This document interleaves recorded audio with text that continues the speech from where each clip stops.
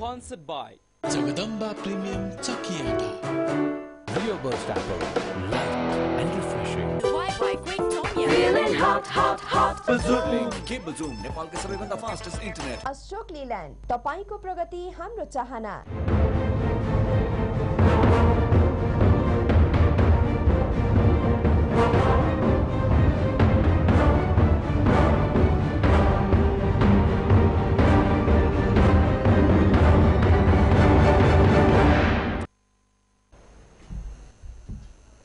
आदरणीय दर्शकवृन्द नमस्कार. कार्यक्रममा यहाँहरूलाई स्वागत छ. म सुशील पाण्डे. प्रधानमन्त्री पुष्पकमल दाहाल प्रचण्ड आज भारतको 4 दिने औपचारिक भ्रमणको लागि त्यता प्रस्थान गरिसक्नु भएको छ. यो भ्रमणका एजेन्डाहरू के छन् भन्ने सम्बन्धमा लामो समयदेखि नेपालभित्र छलफल र बहसहरू भइरहेका छन्. यो भ्रमण कस्तो हुँदैछ र के गर्यो भने दुई देश बीचको सम्बन्ध अझ सुमधुर हुन्छ. आज हामी यसै सम्बन्धमा छलफल गर्दैछौँ. स्टुडियोमा हुनुहुन्छ पूर्व राजदूत डाक्टर सुरेश चालिसे र पूर्व सचिव डाक्टर चिरन शमशेर थापा. स्वागत छ कार्यक्रममा तपाईँलाई.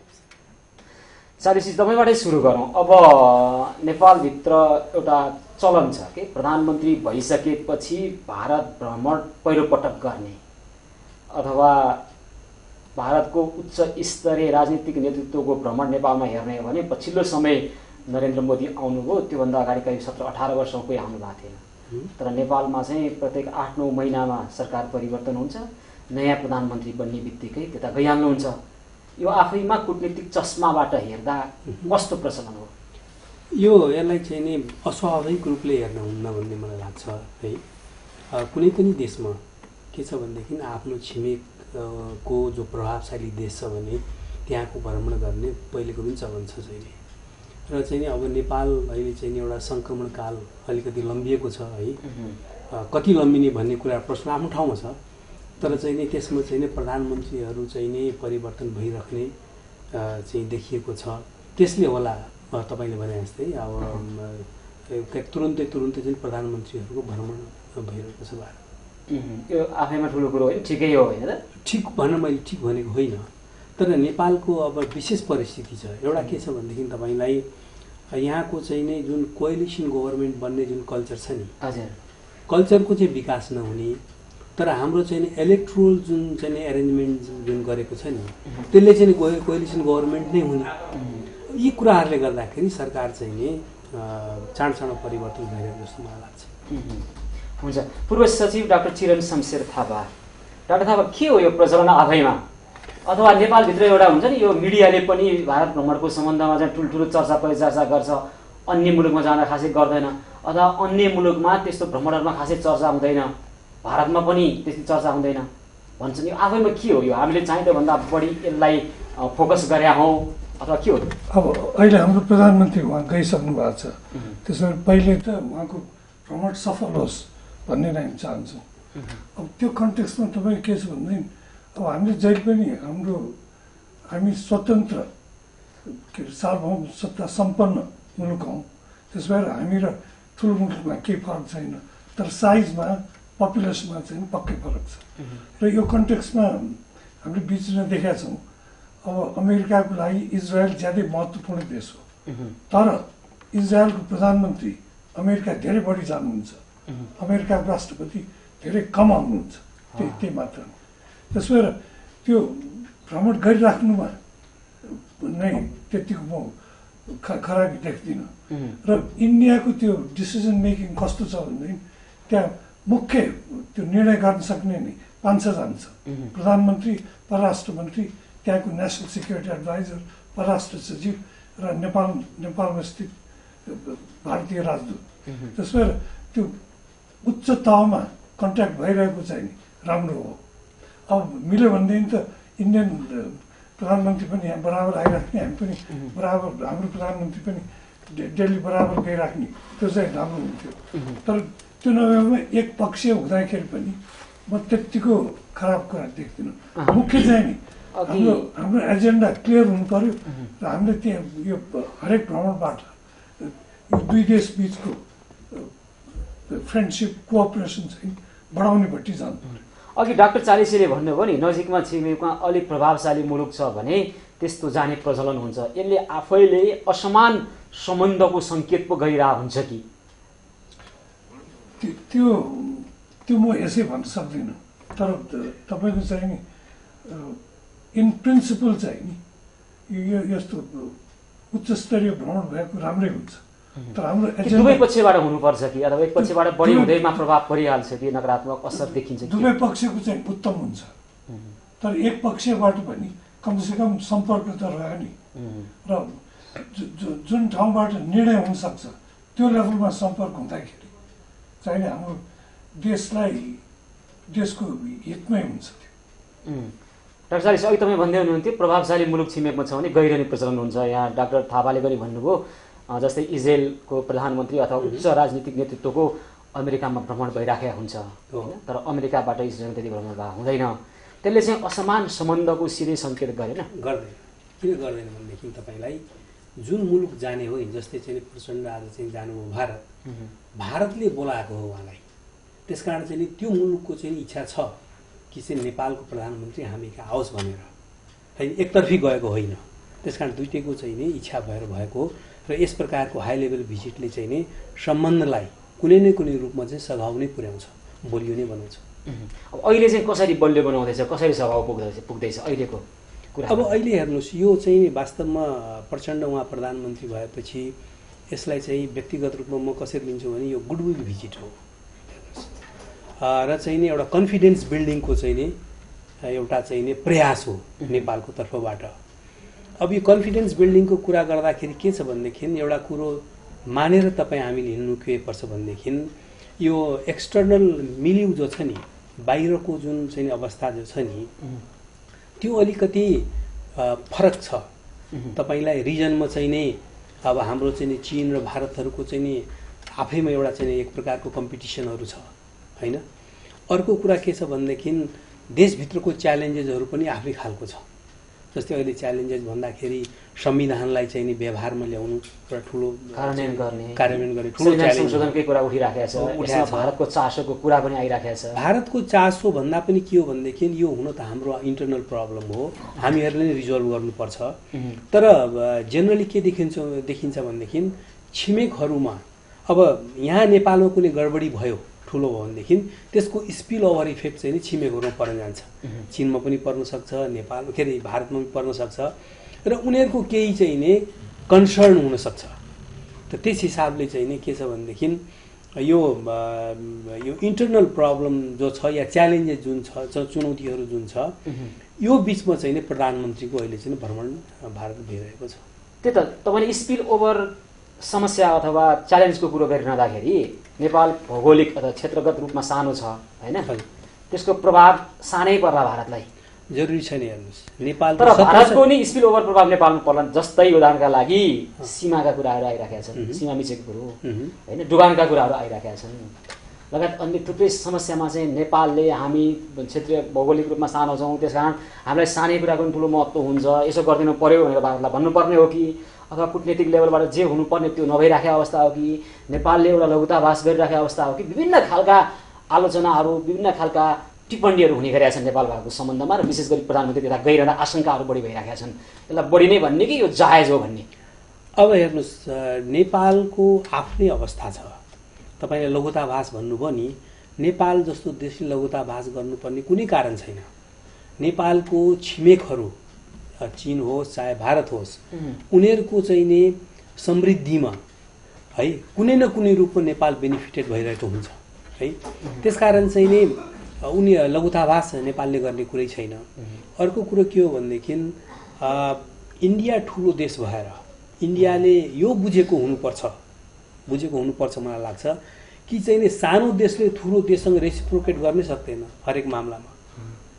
ठुलो देशले सानो देशलाई दिने मात्रै हो है, तर ठुलो देशको केही कन्सर्न छ।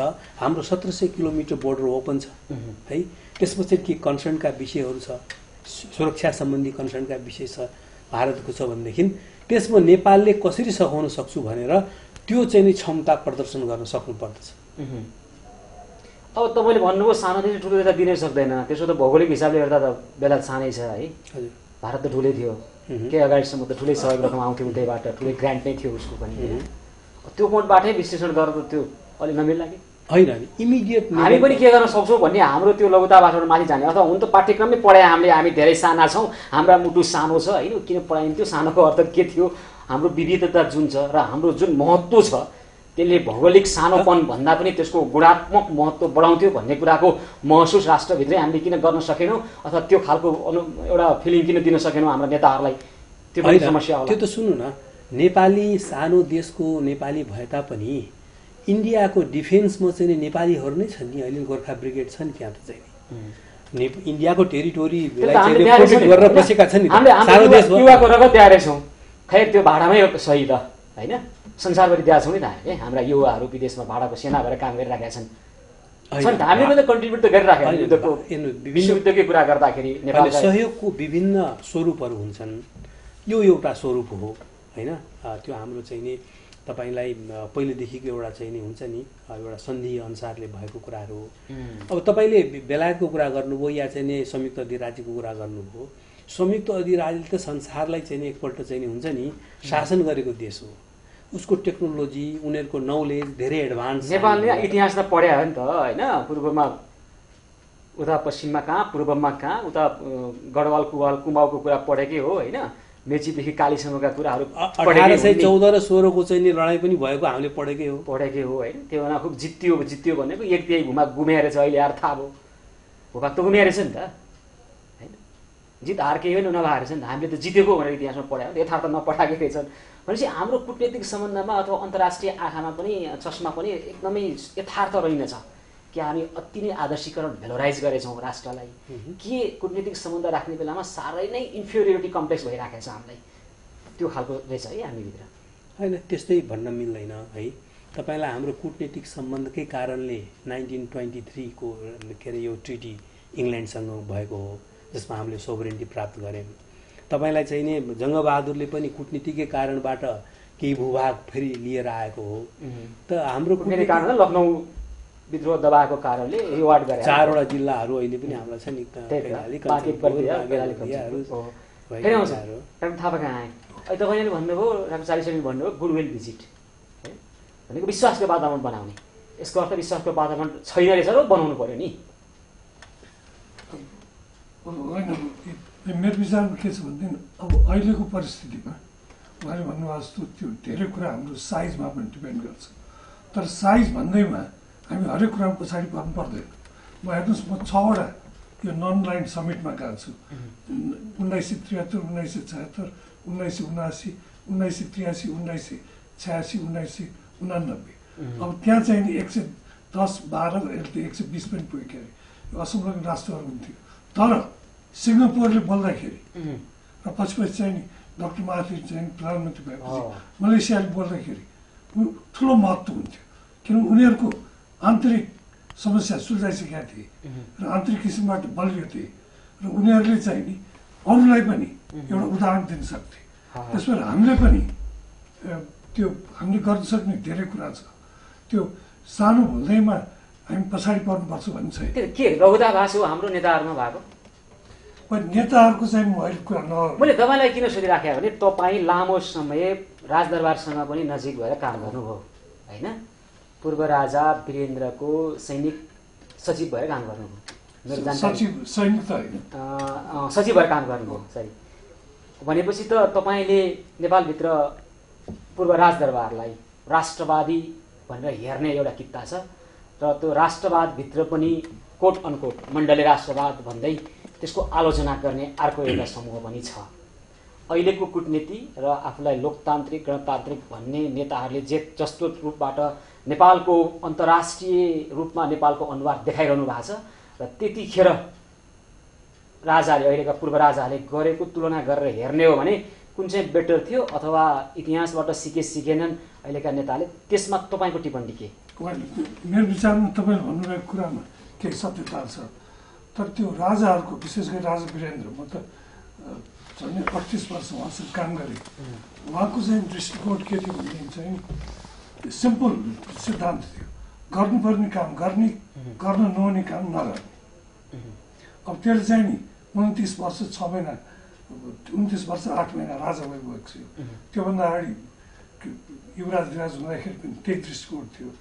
त्यसमा चाहिँ मुख्य के भनेदेखि चाहिँ देशको समस्या हेर्दाखेरि र त्यो सुल्झाउने कसरी हेर्दाखेरि चाहिँ एउटा राष्ट्रिय दृष्टिकोण, दोस्रो चाहिँ नि अब परिस्थिति दिए अनुसार प्रजातान्त्रिक दृष्टिकोण, तेस्रो चाहिँ जनताको हितको लागि विकास गर्ने दृष्टिकोण। अब त्यसमा हाम्रो परराष्ट्र नीति पनि त्यो अनुसार के अरे निर्देशित हुन्थ्यो र त्यो परराष्ट्र नीति निर्देशित हुँदाखेरि उहाँले पुरा प्रधानमन्त्री, परराष्ट्र मन्त्री, परराष्ट्र सचिव अहिले भर्खर उहाँसँग कुरा भएको थियो, राजदूत हाम्रो जो छन् उनीहरूलाई चाहिँ नि प्रशस्त त्यो स्कोप बक्सिन्थ्यो र त्यही अनुसार चाहिँ नि देश अगाडि पनि बढ्थ्यो। अब तपाईँको यो साइजको कुरा चाहिँ महत्त्वपूर्ण छ, तर अब हेर्नुहोस् अहिले यो युरो फुटबलमा के अरे आइसल्यान्डको 3 लाख जनसङ्ख्यामा 30,000 10% चाहिँ उनीहरू फ्रान्स आएर उनीहरूले सपोर्ट गर्यो टिमलाई। त्यही कारणबाट पनि हुनसक्छ, अरू कारणबाट पनि हुनसक्छ, उनीहरू क्वार्टर फाइनलसम्म पुगे।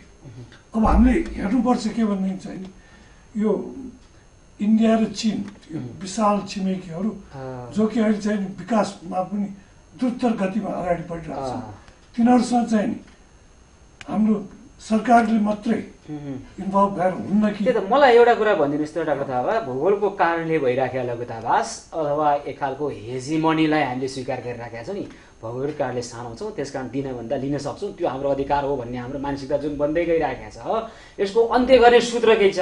होइन, अन्त्य गर्ने एउटै सूत्र के छ भने भूगोल त हामीले तन्काउन सक्दैनौँ, लम्ब्याउन सक्दैनौँ, अब ठुलो बनाउन सक्दैनौँ, त्यो चाहिँ मनासिब हो। तर हाम्रो चाहिँ के हुनुपर्छ भन्दैन, यस्तो इन्डिया, चीन र अरू मुलुकहरूसँग पनि विशेष गरी त्यो एउटा सम्बन्ध कस्तो हुनुपर्छ भने पार्टनरसिपको, यो के अरे पिस फ्रेन्डसिप इम्पोर्टेन्ट छ, तर मोस्ट इम्पोर्टेन्ट चाहिँ पार्टनरसिप। पार्टनरसिप भन्दाखेरि इक्वालिटीको रिलेसन। हामी केही नमागौँ, बरु केही सहयोगमा हामी आफ्नो सहयोग थपेर यो गर्छौँ हाम्रो मुलुकमा भनौँ, दुइटै देशको हितमा हुने काम चाहिँ हामी गरौँ। ल डाक्टर चालिसे त्यो सम्भावना रहेछ नि त होइन? हामी लग्दावासमा कति बस्ने, भूगोल त तन्काएर लम्बिँदैन, अब लडाइँ गरेर जितिनु पनि भएन, 21औं शताब्दीको अब मध्यतिर आइसक्यौँ, यो समय नै होइन, हिजो जस्तो बन्दुक र खुकुरी खुँडा र भालाको एज पनि होइन होइन। हामीले सानै भूगोल भए पनि के एउटा मान्छे ठुलो घरमा बसे पनि सानो घरमा बसे पनि उस्तै व्यवहार गर्नु पर्यो हो एकअर्कालाई होइन। त उस्तै सभरेन्टीको जहाँसम्म प्रश्न आउँछ त्यसमा सानो देश होस् या ठुलो देश होस् सबैको समान हक हुन्छ है। अब तपाईँलाई 21st सेन्चुरीको कुरा गर्नु तपाईँले अलिकति है, तपाईँले के हेर्नुहोस् भनेदेखि कोल्ड वारको एरा होइन, यो चाहिँ नि इन्टरडिपेन्डेन्सको चाहिँ नि या चाहिँ नि यो ग्लोबलाइजेसनको चाहिँ नि एरा हो है। अब यो ग्लोबलाइजेसनको एरामा के भयो भनेदेखि ग्लोबल अर्डरमा मल्टिपोलार डिफ्रेन्ट पावर ब्लक्सहरू चाहिँ देखा ब्लक्सहरू देखिन लागे है। अब अहिले आजको सन्दर्भमा मैले किन भनिरहेको छु भनेदेखि यो पावर ब्लक्स जुन डेभलप भइरहेछ नि त्यसले नेपाललाई पनि कता कता चाहिँ असर गरिरहेछ, डेभलपमेन्टको कुरा पनि असर गरिरहेछ। तपाईँलाई हामी त पावर ब्लक हुन सक्छौँ होला नि त, हाम्रो जियो पोलिटिक्स जस्तो छैन, हामी सक्दैनौँ, हाम्रो त्यो क्षमता छैन। सुन्नुहोस्, किन छैन? हामी होइन, कुनै पनि पावर ब्लकसँग एलाइन भयो भने हामीलाई एफोर्ड गर्न सक्दैन। सबैलाई साह्रै महत्त्व हुने किसिमको हामीसँग जियो पोलिटिक्स छ, हाम्रो महत्त्व सबैलाई हुने गरी विकास गरौँ। त्यो मैले भन्न खोजेँ किन हाम्रो महत्त्व चाहिँ होइन, हाम्रो महत्त्व चाहिँ देखाउँ है, तर चाहिँ कुनै एलाइन कोसीसँग हुने कुरो चाहिँ गर्नुहुन्न। मैले यो किन भनेको भनेदेखि तपाईँले चाहिँ अघि भनेको कुरामा अब विकासको यो प्रक्रियामा हेर्नुहोस् है, अब मैले हामीले अघि कुरा गऱ्यौँ अलिकति चीन र चाहिँ भारतको यो रिजनमा कुनै न कुनै रूपमा चाहिँ कम्पिटिसन छ। अब चाहिँ नि के अरे बेल्ट वन रोड होइन भन्ने एउटा एकातिर आइरहेछ, अर्कोतिरबाट चाहिँ के छ भने कटन रुट या चाहिँ स्पाइस रुट, सिल्क रुट होइन कटन रुट र स्पाइस रुट है, प्लस चाहिँ मौसम प्रोजेक्ट यस्तो आइरहेको छ। त यो दुइटैको अब्जेक्टिभ चाहिँ के छ भनेदेखि इमिडिएट नेबरहरूलाई कसरी राम्ररी राख्न सकिन्छ, उनीहरूसँग चाहिँ नि विगतमा के भयो भन्दा पनि मित्रता कसरी अगाडि बढाउन सकिन्छ र त्यो क्रममा कनेक्टिभिटीको कुराहरू आइरहेछ होइन, कसरी जोड्ने छिमेकलाई। त्यो कनेक्टिभिटीको चाहिँ नि तपाईँ चाहनुहोस् नचाहनुहोस् कनेक्टिभिटीभित्र तपाईँ पर्नुहुन्छ हो। अब यसमा नेपालले महत्त्वपूर्ण भूमिका खेल्न पर्ला नि त। उदाहरणका लागि पछिल्लो समय जुन चर्चा छ नेपालमा, हाम्रो उत्तरी छिमेकी मुलुकबाट हामी रेल ल्याउँदैछौँ, यसले जोड्दैछौँ भन्ने कुरा गरिरहँदाखेरि हामीभित्र अर्को एउटा आशंकाहरू छन्, छलफल हुने गर्छ भनेको दक्षिणी छिमेकी रिसाउने हो कि हामी उत्तरसँग त्यसरी जोडिँदा भन्ने पनि आशंकाहरू। यो आशंकामा आफैमा दम छ कि छैन, अथवा साँच्चै हो कि के? एउटा कुरा हेर्नुहोस्, मलाई अहिले पनि याद छ गिरिजाप्रसाद कोइराला म एडभाइजर थिएँ त्यो बेलामा है, उहाँले के भन्नुभएको थियो भनेदेखि नेपाललाई चाहिँ ट्रान्जिट पोइन्ट बनाऊ है, भारत र चीन बिचको चाहिँ ट्रान्जिट पोइन्ट बनाऊ र त्यसैले नेपाल चाहिँ बेनिफिटेड हुन्छ आर्थिक रूपले भन्ने एउटा कन्सेप्ट थियो। त्यसमा हामी अलिकति काम पनि गऱ्यौँ त्यसमा चाहिँ। खैर अब अहिले के छ भनेदेखि चाहिँ नि हामीहरूले यो चाहिँ नि के अरे वन बेल्ट वन रोड या चाहिँ नि के अरे तपाईँलाई चाहिँ नि यो के अरे यो कटन रुट चाहिँ नि को चाहिँ नि एकअर्कालाई के असर गर्छ कुरातिर जानुहुन्न हामीहरू। हेर्नुहोस् दुई छिमेकहरू अर्को गयो भने रिसायो भने यताको अहिलेका होइन नेताहरूलाई शङ्का छ आफ्नो कुर्सी हल्लिन्छ कि भन्ने शङ्का। तपाईँ हामीले बौद्धिक विलास गर्दा त ठिकै हो यो तर्क गर्नु, तर उता नजिक भयो भने यता रिसाउने, यता गयो भने उता रिसाउने र ब्यालेन्स गर्न नसक्ने होइन। हामी आशंका हाम्रो चाहिँ नि के पोलिसी हुनुपर्छ भनेदेखि नेभर फर्स्ट। जस्तै तपाईँलाई सेक्युरिटी काउन्सिलमा मेम्बरसिपको कुरा आयो भनेदेखि इन्डियालाई पहिले हामीले आँखा चिम्लेर समर्थन गर्नुपर्छ। नेभर त दुवै नेभर हो नि त। फेरि अब चाइनाको कुनै इस्यु आउँछ, चाइनाको व्यक्तिगत इन्ट्रेस्टमा छ भनेदेखि चाइनालाई हामीलाई समर्थन गर्नुपर्छ। त्यहाँ चाहिँ अल्फाबेटिकली गर्नु भन्न पर्यो होइन, त्यो पनि फेरि सी अगाडि आउँछ है। होइन त्योभन्दा अगाडि बङ्गलादेश पनि त आउन सक्ला। बङ्गलादेश, चाइना, इन्डिया र चाहिँ नि म्यानमारको त छ नि तपाईँलाई चाहिँ नि इकोनोमिक करिडोर गर्ने कुरा त छ नि। डाक्टर साहब, हामीले द्विपक्षीय सम्बन्ध बलियो बनाउनलाई तपाईँलाई भन्नु पनि दुईटैलाई फाइदा हुने काम गरौँ, तर हामीले मागिरहेको छौँ कि अहिले प्रधानमन्त्रीको भ्रमण भइरहेको छ। पुष्पकमल दाहाल प्रचण्डजी आज दिल्ली पुग्नुभयो होइन, तर उहाँका एजेन्डाहरू हिजो मैले उहाँका परराष्ट्र सल्लाहकार डाक्टर ऋषि अधिकारीलाई सोधेको थिएँ अनेर यही कार्यक्रममा। उहाँले अनेरमै भन्नुभयो सामान्य छ, जस्तै अडिटोरियम हल बनाउने होइन, कास्कीको ढिकुर पोखरीमा एउटा केही कलेजको कुरा होइन, यस्ता यस्ता कुराहरू लिएर प्रधानमन्त्री गइरहनु भएको छ। नजाउनु पनि किन, फेरि दीर्घकालीन असर पर्ने काम गर्न पाउँदैनस् है भनेर यहाँ संसददेखि लिएर चिया पसलका टेबलहरू पनि ठोकिएका छन्, भोलि पनि गर्छन् होइन। एक त दीर्घकालीन फाइदा लिनुपर्छ भन्ने, अर्कोतिर दीर्घकालीन असर हुने काम पनि नगर है भनेर भए जति होला सबै ठड्याउने। अनि जोसुकै प्रधानमन्त्री भयो भने के अघि यहाँ भन्दै हुनुहुन्थ्यो डाक्टर चालिसले, प्रधानमन्त्री एउटा पार्टीको नेता हुनु होला तर देशको प्रधानमन्त्री अहिले विदेश गइरहेको छ नि त। यस हिसाबले हेर्दा त जुनसुकै प्रधानमन्त्री आए पनि यो कन्टेक्स्टमा यो परिदृश्यमा के गर्लान् र भन्ने आशंकाको पुष्टि त यही व्यवहारले यसले प्रमाणित गर्छ नि। होइन, तपाईँले भन्नुभएको कुरामा धेरै सत्यता छ, तर यहाँ कस्तो परेको छ भन्दैन। हेर्नुहोस् अस्ति यो म्यानमारको नेत्री ओङ सान सुची आउँदाखेरि उहाँले के भन्नुभयो भनेदेखि चाहिँ मैले नेपालमा जतिको होइन पूर्व प्रधानमन्त्री कहीँ भेटेको छैन, लोकतान्त्रिक अभ्यास कति राम्रो रहेछ भनेर भन्नुभयो सकारात्मक कोणबाट उहाँले। त्यसबाट त्यो कन्टेक्स्टमा हामीले देशको परिस्थिति पनि बुझ्नै पर्छ। अब एक किसिमबाट एकपल्ट जापानमा नि यस्तो चेन्ज भइरहेको थियो, अनि उनीहरू त्यो हरेक प्रधानमन्त्री चाहिँ नि अमेरिका जाने, त्यहाँ राष्ट्रपतिले भेट्थ्यो, त्यो बेला राष्ट्रपति जापान त्यतिको आएन, किनभने अब भोलि को हुन्छ भन्ने नै भयो। अब धेरै जसो मुलुकले डिल गर्दाखेरि एउटा कुनै प्रधानमन्त्री जसको चाहिँ नि देशभित्र सपोर्ट छ र देशलाई एक किसिमबाट रिप्रेजेन्ट गर्न सक्छ। अहिले मैले भने नि Lee Kuan Yew सिङ्गापुरको, Mahathir Mohamad उसको, उनीहरूले बोल्दाखेरि यसले त आफ्नो देशको मात्रै होइन कि छिमेकी देशहरूको भाषा पनि बोलेको छ, त्यसले चाहिने यस्तो हो भने त्यस्तो हो भने सहिलो हुन्छ। तर त्यो हामीले त्यो विस गर्दैमा त्यो हुने कुरा छैन। त्यसमा त्यो परिस्थिति यस्तो भएकोमा हामीले चाहिँ यो महत्त्वपूर्ण मुलुकहरू इन्डिया, चीन, अमेरिका, बेलायतको चाहिँ उहाँ राजदूत पनि हुनुभएको थियो, उहाँको बेलायतको डिप्लोमेसी नै यति उच्च तहको छ, it always punches अबभ its weight भन्छ। उनीहरूको जुन इकोनोमी छ, उनीहरूको जुन मिलिट्री स्टेट छ, त्योभन्दा धेरै बढी उनीहरू हान्छ डिप्लोमेसीबाट। अब त्यो हामीले गर्न नसकौँला, तर हामी त्यो कोसिस चाहिँ जहिले पनि हुनुपर्छ। र हामी चाहिँ नि हेर्नुहोस् यो अरू मुलुकहरू पनि हामीलाई उदाहरणको रूपमा आउँछन्। अब अहिले मैले त केही टाइम स्विट्जरल्यान्डमा पनि पढाए भएर उहाँको पनि केही अनुभव छ। स्विट्जरल्यान्डमा 500 वर्ष भइसक्यो उनीहरू कुनै लडाइँमा सम्मिलित चाहिँ 1515 देखि अब 2016 भइसक्यो। तर उनीहरू के छ भनेदेखि चाहिँ उनीहरूले पिपुललाई चाहिँ मोबिलाइज गर्छ। अब भोलि उनीहरू कतै त्यो जनता उठ्ने पर्यो भनेदेखि चाहिँ 6 लाख 8 लाख 80 लाख भएको मुलुकमा 6 लाख 8 लाखले चाहिँ बन्दुक लिएर रेडी हुन्छ। र त्यो कन्टेक्स्टमा सानो हुँदैमा हामीहरूले गर्न सक्ने होइन, तर हामीहरूको आफूले गर्नुपर्ने काम पनि गर्नु पर्यो र छिमेकीहरू र महत्त्वपूर्ण मुलुकहरूसँग चाहिँ पार्टनरसिपको सम्बन्ध हुनु पर्यो।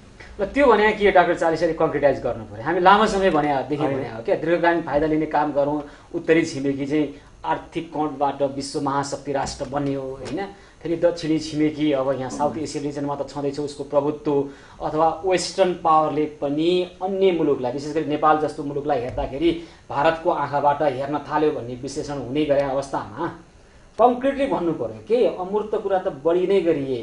राजनीतिक दलका नेताहरू कुटनीतिलाई घरेलु राजनीतिको फुटबल बनाउने अनि कुटनीतिज्ञ र परराष्ट्रविदहरू चाहिँ यसलाई बौद्धिक विलासको साधन मात्रै बनाउने देखियो व्यवहारले। त्यो भन्यो मैले भने होइन, हाम्रो व्यवहार त त्यो छ नि त, हाम्रो जुन खालको कुटनीतिक अपरिपक्वता छ, हामी जुन खालको प्रदर्शन गरिराखेका छौँ त्यो व्यवहारले त त्यही भन्छ, यो आरोप होइन। अनि एउटा कुरो हेर्नुहोस् के छ भनेदेखि तपाईँले भर्खरै अघि के भन्नुभयो भनेदेखि प्राइम मिनिस्टरको एजेन्डाको बारेमा हुन्छ नि, मैले उहाँको एडभाइजरलाई पनि सोधेको थिएँ कसलाई कसलाई भन्नुभयो होइन। अब के हुन्छ भनेदेखि यस्तो भिजिटमा हेर्नुहोस्, भिजिटको चाहिँ कन्टेक्स्ट हेर्नुहोस्, समय, मैले बाहिर र भित्र दुईवटा अवस्थाहरू हेर्नुहोस् भनेर मैले भने नि है तपाईँलाई। अहिलेको अवस्थामा मलाई लाग्छ चाहिँ नि उहाँले चाहिँ जुन एजेन्डामा 2-3टा मैले कुरा देखेँ है। एउटा चाहिँ नि यो इस्ट वेस्ट चाहिँ नि रेलवे बनाउने भन्ने कुरा कता कता आएको देख्छु म चाहिँ। अब त्यो सही हो होइन, त्यो समयले बताउला है। इस्ट वेस्ट रेलवेको कुरो 2006मा अङ्ग्रेजी क्यालेन्डर अनुसार म प्राइम मिनिस्टरको भिजिटमा म पनि गएको थिएँ इन्डिया। जाँदाखेरि चाहिँ गिरिजा प्रसाद त्यो बेलामा एउटा म्यान्डेट लिएर गएको प्राइम मिनिस्टर, उहाँको चाहिँ नि एकदम उत्कट अभिलाषा के थियो भनेदेखि इस्ट वेस्ट चाहिँ नि हाइवे के अरे यो रेलवे चाहिँ नि हुनु पर्यो भनेर। प्राइम मिनिस्टरसँग भोलि भेट हुने मनमोहन सिंहसँग, आज साँझ चाहिँ नि के अरे यो नेसनल सेक्युरिटी एडभाइजर र चाहिँ फरेन सेक्रेटरी चाहिँ श्याम शरण आउनुभयो उहाँ भोलिको लागि तय के यो चाहिँ यसो हुँदो रहेछ चाहिँ तपाईँ। अनि प्राइम मिनिस्टरले मलाई मात्रै राख्नु भएको थियो, कसैले राख्नु भएको थिएन। खै त्यसमा अरू कुराहरू पनि आयो, तर त्यसमा चाहिँ नि उहाँले के भन्नुभयो भनेदेखि चाहिँ नि इस्ट वेस्ट हाइवे चाहिँ नि तपाईँहरूले दिनुपर्छ हामीलाई भन्दाखेरि चाहिँ नि श्याम शरणजीले के भनिदिनु भयो भने के अरे गिरिजाबाबु हुलाकी मार्ग त होइन भनेदेखि बडा भिजिबली हुन्छ नि उहाँ अपसेट हुनुभयो गिरिजा प्रसाद कोइराला इस्ट वेस्ट रेलवेको कुरा। अब अहिले हुलाकी राजमार्ग रोकिराखेको छ। अब अहिले चाहिँ नि तपाईँलाई चाहिँ नि के छ भने इस्ट वेस्ट के अरे हाइवे होइन रेलवेको कुराहरू आइरहेको छ। त्यो एकदम त्यो भयो भने असाध्यै राम्रो कुरो। प्रचण्डजीको चाहिँ नै जुन अहिले भारत यात्रा छ है, भिजिट जुन भइरहेछ, यो उपलब्धि हो। रेलमार्गको कुरा गर्नुभयो, उहाँको भिजिटले हुलाकी मार्गको मात्रै भविष्य तय गरे भने महत्त्वपूर्ण हुन्थ्यो होला जस्तो लागिरहेछ नेपाली जनतालाई अहिले। अब होइन, म त आशावादी छु। हेर्नुहोस्, हुलाकी मार्ग पनि हुन्छ, इस्ट वेस्ट रेलवे पनि हुन्छ। र एउटा कुरा हेर्नुहोस्, नेपाललाई ट्रान्जिट पोइन्ट बनाउने हामीले अघि पनि कुरा गरेन। के छ भनेदेखि केही रुटहरू छन्, जस्तै तपाईँलाई चाहिँ नि सिगस्तेबाट चाहिँ नि यो के अरे यो रसुवागढीको बाटो हुँदै चाहिँ नि तपाईँलाई चाहिँ नि रक्सोलसम्म जान सक्ने सम्भावनाहरू देखिएको छ है। त्यसले चाहिँ नि कलकत्ता पोर्टबाट ल्याउने सामान पनि इन्डियालाई पनि सस्तो पर्ने र नजिक पर्ने, यो हिसाब समय पनि कम लाग्ने पर्ने। त यस्ता रुटहरूमा चाहिँ नि हामीले रेलवे चाहिँ हुन्छ नि एउटा इस्ट वेस्ट र चाहिँ नि नर्थ साउथ चाहिँ नि कहीँ पोइन्टहरू हामीले गर्न सक्यौँ भनेदेखि यसैमै हो नि पोलिटिकल एकुमेन भनेको। तपाईँले भन्नुभएको त यो हो, यो कुटनीतिक चस्माले मात्रै यो देखिएला, तर कुटनीति र राजनीति मिसाउँदा के देखियो भने उताको रेल ल्यायो भने उता ढल्केछ भनेर उताको रिसाउँछ, दक्षिणको रिसाउँछ भन्ने छ के। त्यसकारण अर्को पनि एउटा के छ आलोचना गर्ने गरिन्छ भने दक्षिणी छिमेकी भारत चाहिँ नेपालको उन्नति प्रगति चाहँदैन भनेर आलोचना गर्नेहरू छन्। हुलाकी मार्गको कुरा गर्दा यहाँको आलोचना के भयो भने कुनै एकजना विद्वानले के अगाडि भन्दै हुनुहुन्थ्यो, हुलाकी मार्ग बन्यो भने हामीभित्रको कनेक्टिभिटीले गर्दाखेरि एकता बलियो हुन्छ, त्यसकारण त्यो भारतले होल्ड गरेर बस्न चाह्यो, बनाउन चाहँदैन। विद्युतको कुरा गर्ने भने थुप्रै ठुला ठुला आयोजनाहरूले होल्ड गर्छ, बनाउन चाहँदैन, विकास चाहँदैन भारत। भन्ने आलोचना गर्नेहरू पनि छन्, नेपालभित्रै छन्। तर आजको त्यो सही हो कि होइन? यदि हो भने आजको कन्सेप्ट अफ डेभलपमेन्ट के हो भने तपाईँलाई, तपाईँ छिमेक हुन्छ नि, तपाईँ समृद्ध हुनुहुन्छ हरेक दृष्टिकोणले, म तपाईँको इमिडिएट नेबर, म रुग्ण र रोगी भयो भने मेरो चाहिँ नि हावा तपाईँलाई लाग्छ, तपाईँलाई पनि शान्ति हुँदैन। अथवा हावा नलाग्ने किसिमले बस्ने र तपाईँ रुग्ण र रोगी भएको बेलामा मैले तपाईँलाई माइक्रो म्यानेज गर्न सक्छु नि त। त्यो कोणबाट नि हेरिन्छ कि राजनीतिमा, विश्व राजनीतिमा तपाईँले ट्रान्सनेसनल क्राइमहरू देखिरहनु भएको छ, डिजिजहरू होस्, चाहे टेरोरिजम होस्, चाहे इन्भाइरोमेन्टल पोल्युसन होस्, कसैले रोक्न सक्छ त्यो कुराहरू? त्यही हो त डाक्टर साहब, त्यही हो। कुटनीतिमा सपाट कुरा मात्रै हुन्छ, देखिने कुरा मात्रै हुन्छ, भिजिबली कुरा मात्रै हुन्छ कि अनभिजिबल होइन? कार्डेनको इनसाइड कार्डेन अथवा इनसाइड कार्पेट पनि केही हुन्छ होइन? त्यो नन भिजिबल सबैलाई थाहा नभएको कुराहरू पनि हुन्छ, सिक्रेट डिप्लोमेसीहरू पनि चलिरहेको हुन्छ। जस्तै एउटा आरोप अथवा शङ्का गरिन्छ, त्यो भनेको दक्षिणी छिमेकी नेपालको विकास चाहँदैन भन्नेहरू छन् के नेपालमा? आफूलाई क्रान्तिकारी पनि भन्नुहुन्छ उहाँहरू, वामपन्थी भन्नुहुन्छ, यो भन्नुहुन्छ त्यो भन्नुहुन्छ, र उहाँहरूको राष्ट्रवादको मेजरमेन्ट चाहिँ केवल छिमेकीलाई गाली गर्ने हो। यसमा मात्रै अब हाम्रो यो नयाँ पुस्ता बस्दैन क्या। हाम्रो नयाँ पुस्ता के चाहन्छ भने छिमेकीसँगको समान हैसियतको व्यवहार चाहन्छ र विकास चाहन्छ। अब केवल राजनीतिको लागि राजनीति चाहँदैन। छिमेकीहरूसँग समस्याहरू पनि पर्छन्, तर धेरै कुरा त्यो समस्या रहित छ देश विकासमा। जस्तो कि अहिलेसम्म नेपालमा पावरमा हामीहरू सेल्फ सफिसियन्ट हुनुपर्ने, कसैले पनि नेपालमा हाइड्रो इलेक्ट्रिक पावर चाहिँ नगर त भन्दैन। त्यस्तै सिमेन्ट प्रडक्सनमा हामीहरू अहिलेसम्म सेल्फ सफिसियन्ट भइसक्नुपर्ने, अथवा रुरल रोड्समा, यो तिनवटा कुरामा हुन नसकेको त पुरा हाम्रै कमजोरी हो। अब सिँचाइ हुने बित्तिकै इन्डियासँगको चाहिँ नि त्यहाँ बिचमा समस्या पर्न सक्छ, किनभने त्यो त कन्सम्पटिभ युज हो। अब त्यो चाहिँ नि कुटनीतिक किसिमबाट कुरा गर्नुपर्छ। अब म सम्झन्छु उहाँको पनि थाहा छ, त्यो पहिले त्यो राजाहरूको सवाई हुनुभन्दा अगाडि अथवा इन्डियन प्रधानमन्त्री आउनुभन्दा अगाडि धेरै अगाडिदेखि के कुरा गर्ने, के कुरा उनीहरूले उठाएको हामीले महत्त्व दिने, के कुरा सुने, एउटा कानले सुने अर्को कानबाट निकाल्ने, त्यस्तो किसिमबाट निर्णय हुन्थ्यो। र इन्डियन प्रधानमन्त्री यिनीहरू पनि म सम्झन्छु इन्दिरा गान्धीदेखि, त्योभन्दा अगाडि त म इन्दिरा गान्धी, मोरारजी देसाई, यो राजीव गान्धीहरू आउँदाखेरि उनीहरूको एकदम उनीहरूले पछि उनीहरूकै के अरे गभर्मेन्टलाई भनेको चाहिँ नि एकदम महत्त्वपूर्ण कुरा हो र हामीहरू चाहिँ यो अगाडि बढ्ने भनेर पनि त्यस्तो काम भएको छ। त्यो चाहिँ नि उहाँहरूको भेटघाट हाम्रो राजा अथवा प्रधानमन्त्रीहरूसँग इन्डिया अथवा नेपाल मात्रै भएर होइन कि यो तेस्रो यो इन्टरनेसनल कन्फरेन्सहरूमा हुँदाखेरि पनि हुन्थ्यो। तर त्यसमा चाहिँ नि धेरै अगाडि प्रिपरेसन हुन्थ्यो, यहाँबाट दूतहरू जान्थे, त्यो सधैँ पब्लिकलाई थाहा पनि हुन्थ्यो, उताबाट पनि आउँथ्यो र कसरी मिल्न सकिन्छ भन्ने कुरामा अगाडि बढ्थ्यो भन्ने। त्यही तपाईँ भने जोड नै त्यो बेला पिस, फ्रेन्डसिप एन्ड कोअपरेसन भनिन्थ्यो, अब चाहिँ पिस, फ्रेन्डसिप एन्ड पार्टनरसिप त्यसमा जानुपर्छ। त्यसमा गइराखेका देख्नुहुन्छ डाक्टर चालिस? अब हेर्नुहोस्, एक प्रकारको पार्टनरसिप नै हो नि, दुई देश बिचको चाहिँ नि कुनै समझदारी हुन्छ भनेदेखि खास गरिकन हेर्नुहोस्, तपाईँलाई के इस्युजहरू छन्, इन्भाइरोमेन्टको इस्यु छन्, के अरे तपाईँलाई चाहिँ यो टेरोरिजमको इस्यु छ, डेडली डिजिजका इस्युजहरू छन्, अरू नेपाल र इन्डियाको कुरा गर्दाखेरि चाहिँ ट्राफिकिङ हुन्छ नि, वुमन ट्राफिकिङको, चिल्ड्रेनहरूको ट्राफिकिङको कुराहरू छन्। यी सब कुरामा चाहिँ नि तपाईँको पार्टनरसिप नभइकन चाहिँ यो समस्यालाई एड्रेस कसरी गर्न सक्नुहुन्छ तपाईँले? के अरे पार्टनरसिप चाहन्छ कि आफ्नो अलिकता हेभी ह्यान्डेड गर्न चाहन्छ? यो एउटा यो पूर्वाग्रह छ। सुन्नुहोस्, यो आइसोलेसनको टाइममा या कोल्ड वारको टाइममा यस्ता कुराहरू हुन्थ्यो होला।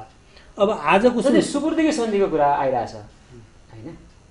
अनि बोर्डर रेगुलेसनमा अलिकता दक्षिण छिमेकी अलिकता बढी होस् त्यसमा अधिकार, र बोर्डर रेगुलेसन के गर्नुपर्छ लगायतका यहाँ एयर मार्सल राख्ने लगायतका कुराहरू बेला बेला उठ्ने गर्छन्। यो भारतको भित्री चाहना हो अथवा त्यसो गर्दा अब यो लिखित रूपमा आएको छ, परराष्ट्रकोमा आएको छ या चाहिँ सरकारलाई दिएको छ भने मलाई थाहा छैन है। तर आज एउटा कुरो तपाईँलाई अघि भन्नुभयो नि कि चाहिँ के हो भने आज विकासको मोडल भनेको के हो, कन्सेप्ट भनेको के हो भने तपाईँ विकास हुनुभयो, म विकास भएर उहाँ विकास भयो भनेदेखि के हुन्छ, सिनर्जी क्रिएट गर्छ। तपाईँलाई पनि विकासको उसमा चाहिँ त्यसले हेल्प गर्छ, मलाई पनि गर्छ। अब तपाईँ मात्रै विकसित हुने, हामी सबै रुग्ण भएर बस्ने, गरिब भएर बस्ने, तपाईँको विकासको जुन हुन्छ नि प्रोपेलिङ जुन क्यापेसिटी हुन्छ नि त्यो पनि अगाडि बढ्दैन। अथवा मैले विकास गरिदिन पाएँ तपाईँलाई भोलिसम्म अनुग्रहित भइरहनु हुन्थ्यो म प्रति, जसको कारणले तपाईँलाई अलिकता कन्ट्रोल गर्न सकिन्थ्यो भन्ने चाहना एउटा मुलुकले अर्कोलाई नलेला भन्ने के छ र? त्यो चाहिँ तपाईँलाई के हो भनेदेखि के छ लेला नि होइन। जस्तै तपाईँलाई हेर्नुहोस् अहिले के छ भनेदेखि इकोनोमिक इङ्गेजमेन्टले चाहिँ नि तपाईँको 2 देश या 3 देश बिचको चाहिँ टेन्सनहरू घटाउँछ भने आसियान नै चाहिँ अहिले चाहिँ एक्जाम्पल छ नि तपाईँलाई, कन्फ्लिक्ट हुन्थ्यो त्यहाँ। तर चाहिँ इकोनोमिक इङ्गेजमेन्टले गर्दाखेरि त्यहाँ चाहिँ त्यो झगडाहरूको सम्भावना कम हुन्छ। अहिले साउथ चाइनाको इस्युमा पनि है, चाइना प्लस आसियानहरू सबै एक प्रकारले मिलेका छन् नि। फिलिपिन्सले एउटा चाहिँ स्टेटमेन्ट इस्यु गर्न सकेन, तपाईँलाई चाहिँ हेगमा जुन आयो चाहिँ नि त्यो के अरे पर्मानेन्ट कोर्ट अफ आर्बिट्रेसनले जुन दियो नि भर्डिक्ट, त्यसको शब्द पनि हाल्न सकेन। तर यो तपाईँले सकारात्मक उदाहरण दिनुभयो विश्वका, तर नकारात्मक उदाहरण पनि त छ नि होइन। चीनकै कुरा गर्ने भने टिबेटलाई अलि सफ्ट बेली बनाइराखौँ, अथवा बलुचिस्तानलाई के गरौँ, अथवा कश्मीरलाई के गरौँ भन्ने। बलुचिस्तानलाई चाहिँ नि उसको छैन, मलाई चीनको चाहिँ नि त्यहाँ छैन होला, सायद भारतको होला। भारतको प्रधानमन्त्री रेड फोर्टमै अस्ति त्यही भन्न खोजेँ मैले। यस्ता खालका उदाहरण पनि त छन्, नकारात्मक उदाहरण। अर्को मुलुकमा एउटा सफ्ट बेली बनाइराख्दाखेरि काम लाग्छ। उदाहरणका लागि नेपालमा मधेसको समस्या समाधान नभएर त्यसलाई यसो छुँदा पनि दुःख होस् र भोलि त्यही कारणले कन्ट्रोल गर्न सकिएला। उदाहरणका लागि हामी रागा भैँसीको नाकमा बाँध्छौँ नि, सानो हुन्छ त्यो डोरी, तर पनि यसो तान्दाखेरि ऊ कन्ट्रोल भइहाल्छ भने जस्तो कि मलाई यस्तो ठाउँ भइरह्यो भने, समस्या रहिरह्यो भने आफ्नो आइनमाथि हुन्छ भन्ने यस्ता भर्खर राइजिङ भएका शक्तिहरूले अथवा विश्व शक्ति बन्न खोज्ने महत्त्वाकांक्षा राख्नेले नसोच्लान् भन्ने के छ भने तपाईँलाई सोध्छन्। कुन अवस्थामा सोध्छन् भनेदेखि जब जब उसँग लेभल अफ कन्फिडेन्स लो हुन्छ नि त्यो बेलामा सोध्छन् यस्ता कुराहरूले। जब ऊ चाहिँ लेभल अफ कन्फिडेन्स उसको चाहिँ नि धेरै अगाडि बढ्छ, त्यसले साना कुरोमा ध्यानै दिँदैन तपाईँलाई। तर मलाई क्या सुन्नुहोस् न, यो इन्डिया नेपालको रिलेसन्सको कुरा गर्दाखेरि र कहिलेकाहीँ चाइनाको कुरा पनि आउँछ। मैले 2012 को एउटा चाहिँ रिपोर्ट मैले हेरेँ, त्यसमा म छक्क कहाँ परेँ भनेदेखि चीनको प्रायोरिटी कन्ट्री भनेको पाकिस्तान, इन्डियाको प्रायोरिटी के अरे कन्ट्री भनेको तपाईँलाई के अरे भुटान। हेर्नुहोस् है, सबभन्दा धेरै इन्भेस्टमेन्ट उनीहरूको। दोस्रो प्रायोरिटी कन्ट्री भनेको चाहिँ नि चाइनाको चाहिँ नि अफगानिस्तान, उनीहरूको इन्भेस्टमेन्ट। दोस्रो प्रायोरिटी कन्ट्री इन्डियाको भनेको चाहिँ नि अफगानिस्तान। तेस्रो प्रायोरिटी कन्ट्री भनेको चाहिँ 2टा कन्ट्रीको चाहिँ नि श्रीलङ्का है। तर नेपाल इन्डियाको कन्टेक्स्टमा के रहेछ भनेदेखि नेपाल चाहिँ नि चौथो प्रायोरिटीमा आउँदो रहेछ, चाइनाको उसमा चाहिँ हामी त चाहिँ 5औँमा आउँदो रहेछौँ, नेपाल चाहिँ नि प्रायोरिटीमा हामी 5औँमा पर्दो रहेछौँ, इन्डियाको चाहिँ 4थमा पर्दो रहेछौँ। मैले भन्न खोजेँ के भनेदेखि अब कन्ट्रीको आफ्नो इन्ट्रेस्टबाट गाइडेड हुन्छ फरेन रिलेसन्स पनि। हस्, फेरि आउँछ है त। डाक्टर साहब, यतिखेरको कुरा गर्ने हो भने चाहिँ प्रधानमन्त्रीको भ्रमण उहाँले के गर्यो भने चाहिँ सफल, के गरेन भने चाहिँ असफल हुन्छ। अथवा प्रत्येक प्रधानमन्त्री आइसकेपछि चाहिँ नेपाल भारतको सम्बन्ध एउटा नयाँ अध्याय भयो, उच्च माथि उठ्यो, यो भयो त्यो भयो, निकै सफल भयो भनेर दाबी गरिहाल्नुहुन्छ आउने बित्तिकै अन्तर्राष्ट्रिय विमानस्थलमा होइन। आम जनताले चाहिँ कसरी बुझ्ने? अब प्रधानमन्त्रीले जानुभन्दा अगाडि नै मेरो चाहिँ नि प्रधानमन्त्री मोदीसँग एउटा विशेष केमिस्ट्री छ भन्नुभएको छ। त्यसमा सत्यता होस् र त्यो प्रधानमन्त्रीको मात्रै केमिस्ट्री मिलेर भएन, मुलुकको केमिस्ट्री मिल्न पर्यो, जनताको केमिस्ट्री मिल्न पर्यो। तर यो 2टा सरकारको बिचमा त्यो हाम्रो 2टा प्रधानमन्त्रीको केमिस्ट्री मिल्यो भने त्यसलाई धेरै फाइदा हुन्छ। अब त्यो कन्टेक्स्टमा हेर्नुहोस्, अहिले हालसालै यो इन्डियाको परराष्ट्र नीति परराष्ट्र विशेषज्ञहरूको 3टा किताब निस्किएको छ। एउटा नटवर सिंह पछि उहाँ के अरे परराष्ट्र मन्त्री पनि हुनुभयो, अनि त्यसपछि यो जगत मेहताको, अनि यो हाम्रो राजदूत राजकोत्राको। अब 3टामा 2टा त बाँचेकै छन्, 90 वर्ष पुगिसके, 2टा बाँचेकै छन्। अब यो 3टा किताबहरूमा फरक छ। नटवर सिंहको परराष्ट्र नीतिमा चाहिँ नि नेपालको न पनि छैन। उनी परराष्ट्र मन्त्री भएर नेपाल आएका पनि हुन्, उनलाई विभिन्न तहमा उसले भेटे पनि छन्, नेपालको न पनि छैन। बिर्सेर नलेखे हो कि उसले कुनै महत्त्व पनि दिएन। अब राजकोत्राको चाहिँ पहिला राजदूत पनि हुनुभएको थियो, मेरो उहाँसँग धेरै कुराहरू पनि हुन्थ्यो। उहाँको दृष्टिकोण नै कस्तो थियो भने अलिकति चेन्ज भएको थियो। हेर भुटानको इक्जाम्पल गर, तिमीहरू अब भुटानले हामीले नै विकास गरिदिन्छौँ, भुटानलाई चाहिँ हामी नै दिन्छौँ, तिमीहरू किन यस्तो कपाल दुखाउँछौ? त्यो त्यस्तो भए त भइहाल्यो नि, अलिकति परिस्थिति अनुसार तिमीहरू ठुलो छौ त्यो गरे हुन्छ भन्ने उहाँको भने।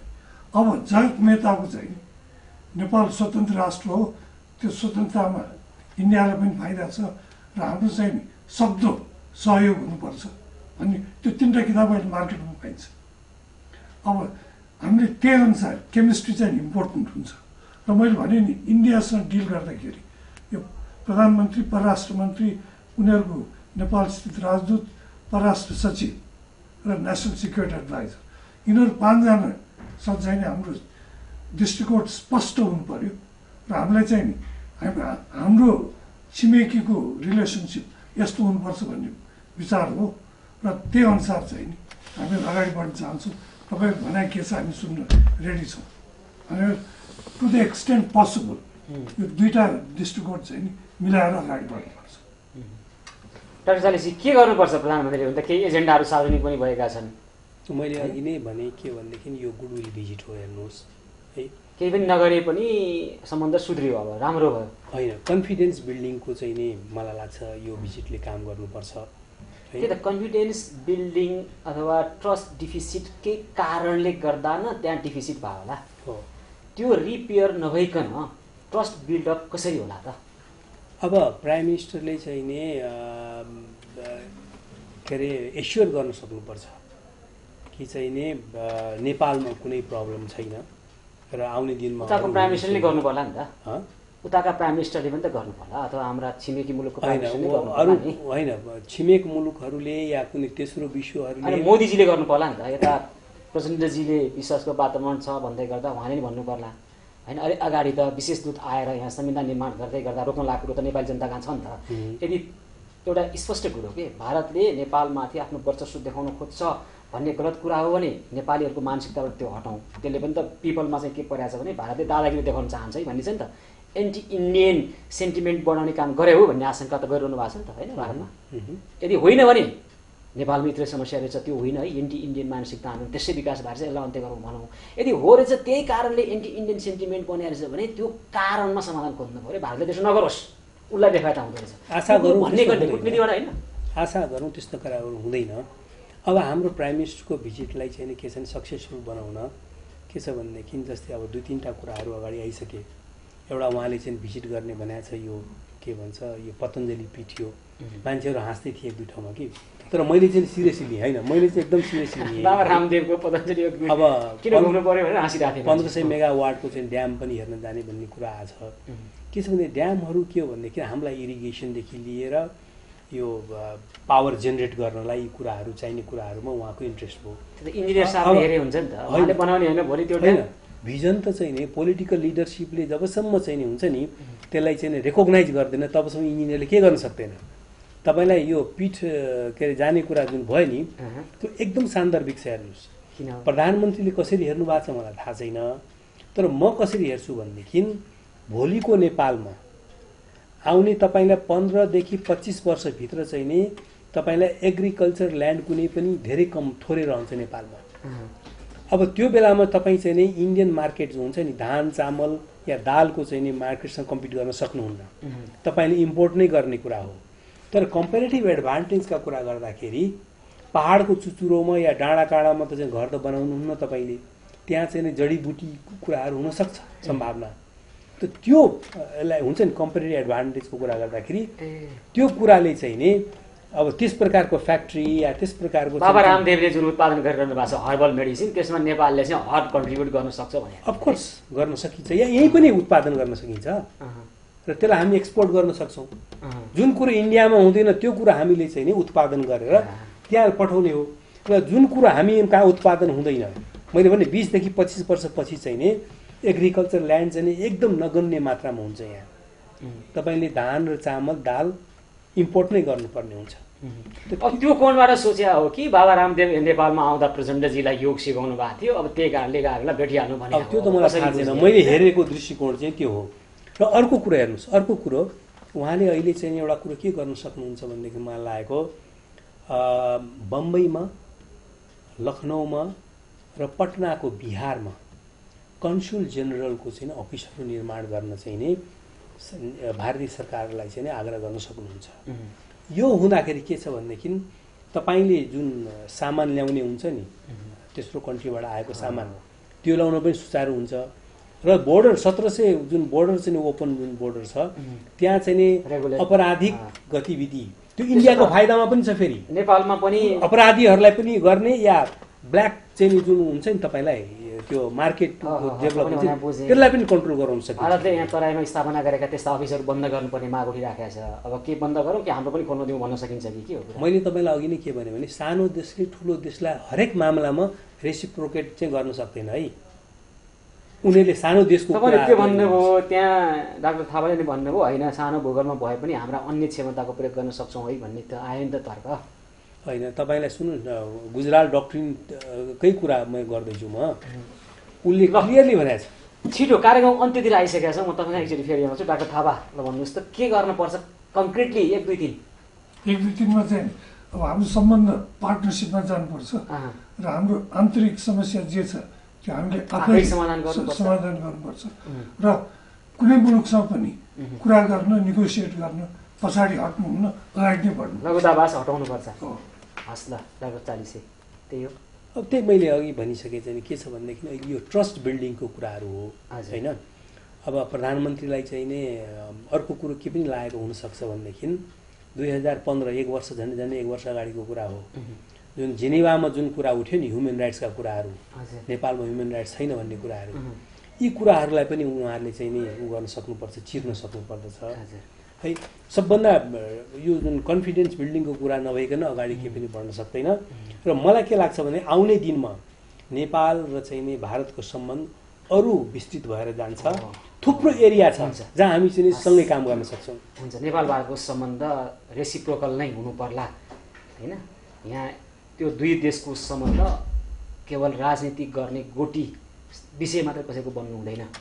घरेलु राजनीतिको फुटबललाई कुटनीतिलाई त्यो बनाउनु हुँदैन। घरेलु राजनीतिको फुटबल विकाससँग जोड्नुपर्छ, विकाससँग जोड्नै पर्छ। त्यो गर्नको लागि तपाईँहरू जस्तो व्यक्तित्वको पनि योगदानको जरुरी छ। त्यो कुरा गर्नुहोस्। हाम्रो शुभेच्छा, समय दिनुभयो दुवैजनालाई धेरै धेरै धन्यवाद। धन्यवाद। दर्शकबिन आज हामीले छलफल गऱ्यौँ पूर्व राजदूत डाक्टर सुरेश चालिसे र पूर्व सचिव डाक्टर चिरन शमशेर थापासँग। आजको कार्यक्रमको समय सकिएको छ। म सुशील पाण्डेलाई पनि कार्यक्रमबाट बिदा दिनुहोस्। हस्त नमस्कार।